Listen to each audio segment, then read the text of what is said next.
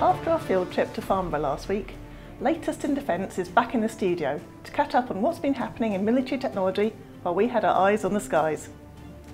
In this edition, BAE Systems has released time-lapse footage of the first Queen Elizabeth aircraft carrier being floated out into open water. The US Marines have tamed a fearsome four-legged robot to help carry kit, and DARPA demonstrates a bullet that always hits its target. First, let's head up to Rosyth. It's sometimes hard to grasp the sheer enormity of the Royal Navy's Queen Elizabeth class aircraft carrier programme. To give some idea of its scale, BAE Systems has released a series of time-lapse progress reports. The latest shows the first ship in class, recently named HMS Queen Elizabeth by Her Majesty herself, being floated out of dry dock in Rosyth.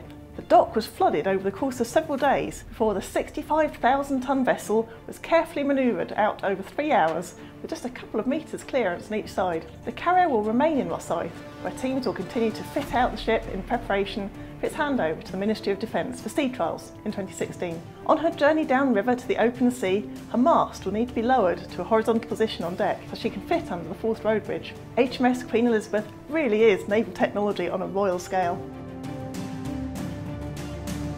You may remember the demonstrations of the intimidating Big Dog robot by Boston Dynamics, which is now owned by Google. Big Dog has evolved and been released into the wild for a US Marines field test at the Kahuku training area in Hawaii. This latest pack-carrying robot is officially dubbed the Legged Squad Support System, or LS3.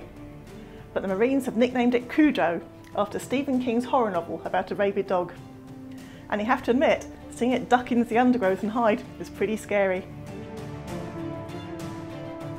However good a shot a sniper is, external factors like dust and wind can stop a bullet hitting its target. Missed shots could become a thing of the past now, thanks to DARPA's new Extreme Accuracy Tasked Ordnance, or Exacto, system. DARPA recently demonstrated this first ever 50 calibre guided bullet in live fire tests. The path of the projectile can be seen diverting away from where it's aimed towards a target identified with optical sighting technology. The real-time guidance system includes gyroscopes, accelerometers and an atomic clock, but as there are no fins on the bullet, the way it changes direction mid-flight remains DARPA's secret. As every shot a sniper attempts but misses gives away his position, this could be an important way of ruling out human error. The aim of military innovation is to enhance the capabilities of servicemen and women. The Royal Navy's 2 new aircraft carriers will be the biggest and most technologically advanced ships it has ever deployed. And while we can't expect quadruped robots to carry Marines gear anytime soon, they will inspire new ways of relieving the burden of carrying heavy kit. And Exacto is the latest in a range of solutions to ensure shooters hit their mark every time. Join us next time to see more ways in which technology is making life easier for combatants.